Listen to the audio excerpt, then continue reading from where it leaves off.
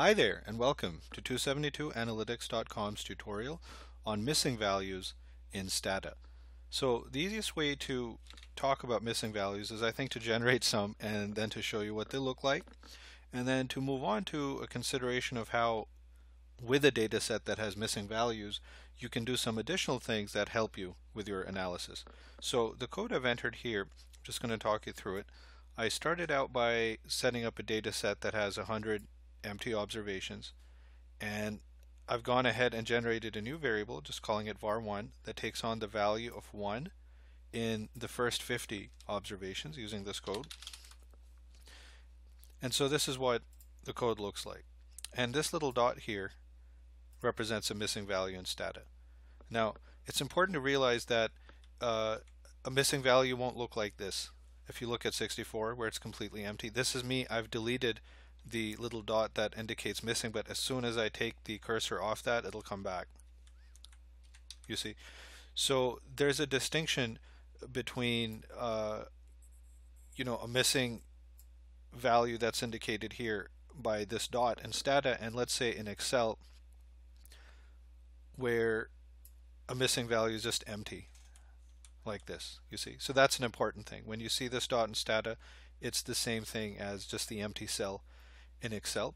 Another point of interest, in some Excel data sets, there are ways of identifying missing values that do not transfer over into Stata, like double dot here, which I think shows up in a fair number of World Bank data sets, if I remember correctly. So if you are just, say, copying and pasting data over from Excel to Stata, just make certain that your missing values are actually like this. The cells themselves should be empty, because Stata will not read symbols in Excel and translate them into missing variables in Stata. So that's just a best practice there. So after having generated these missing values, I just want to show you what happens when we tab it out.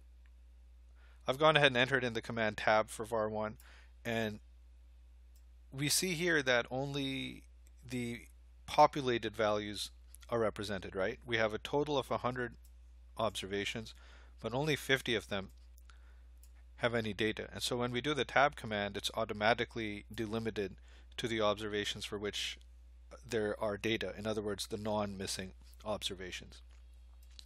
So once again, we could also look at the data through a list command with a comma table appended here, just so you can see once more what it would look like. So in Stata, the table itself is going to again take on this dot as the missing value. So let's go ahead and clear that out and do some new work with missing. So I'm going to enter the clear command on the next line. I'm going to set up a new data set with 150 observations, as you can see here.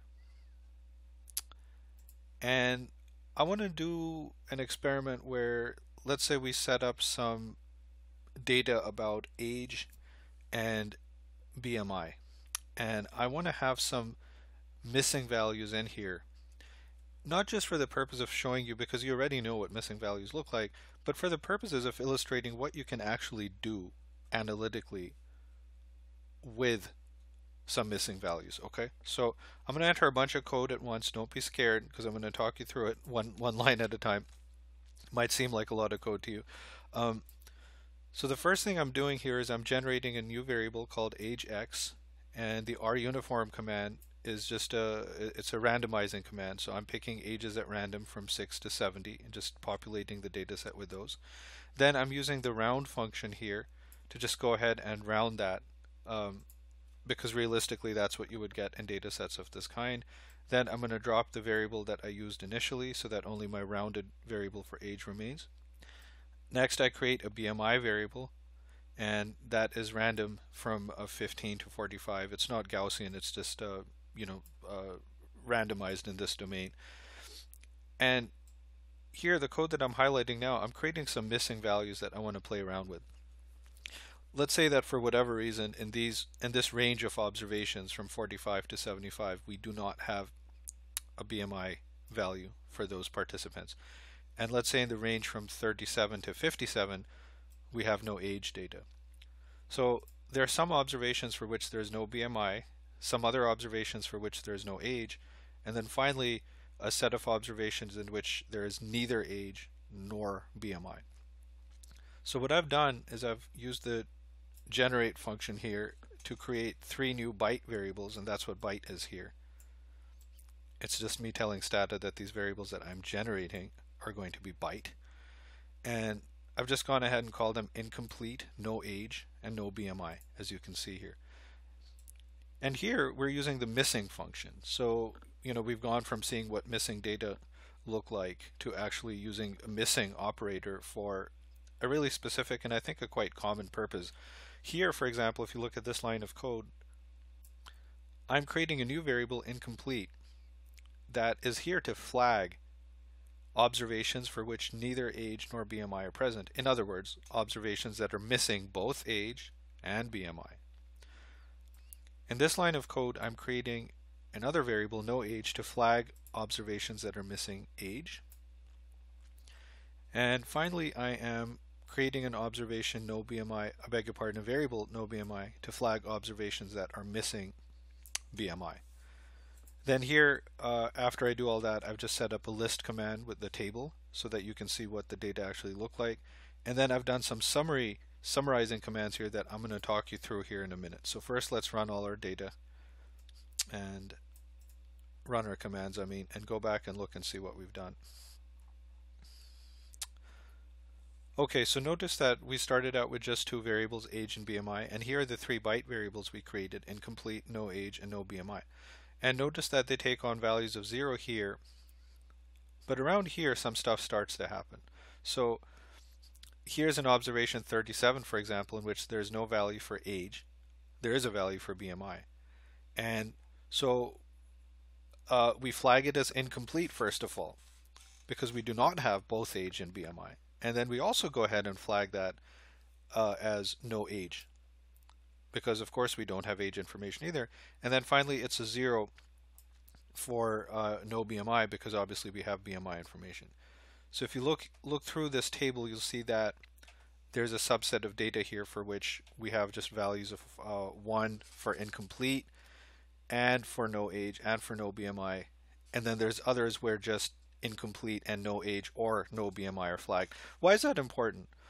Well, let's say that you want to do some statistical work here, and let's say that for whatever reason the age of the participants is important to you, even if you don't have BMI data for them. So notice that we could use this conditional operator, right, if no BMI equals 0, to summarize age. So this would be age for all the non-missing values of non-BMI, just for example. And you could go ahead and you could do a bunch of stuff here. You could turn that into 1. You could summarize age for the entire set of incomplete observations that we flagged. So basically, using that missing function, you can begin to incorporate that into conditional logic, and that will happen. There'll be data sets for which some subsets of observations values are missing, but you still need to be able to carry out some statistical analysis. It kind of helps to flag those missing variables in the way that I've shown you. There are some procedures for which Stata is just going to not take account of those missing variables on its own as a built-in feature. But this approach that I've shown you here of just flagging certain missing values and variables is just a way to cover yourself, just in case there's a command out there. Maybe it's a user written command, maybe it's some Stata command that doesn't automatically deal with missing variables the way that it should. This is the way to sort of cover yourself so that missing values can be properly included and excluded, so you don't necessarily have to rely on the underlying logic of the commands that you're using. I hope this tutorial was helpful to you, and I would like to invite you to visit 272analytics.com for access to all our free statistics tutorials in Stata, SPSS, R, eViews, and Minitab. Here at 272analytics.com, we provide data consulting primarily to graduate students. Therefore, we work very closely with you in order to perfect your Chapter 3 and Chapter 4.